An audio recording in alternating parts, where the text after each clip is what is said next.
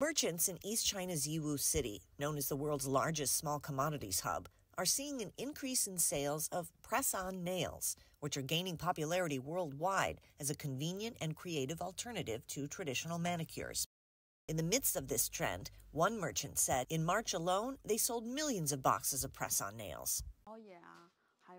Customers favor styles like cat eye and rhinestone designs. They often buy dozens or even hundreds of them. In the first 3 months of this year, our sales have surged by around 10% compared to last year. Our products mainly head to markets like South America and Europe. Besides the in-store sales, nail supply shops at Yiwu have also seen an increase in online orders. Our monthly online sales hit nearly $140,000. Every day, nearly 700 to 800 orders are reached on the cross-border e-commerce platforms. Data shows that China's nail art market is rising steadily and is expected to reach about $37 billion by 2027.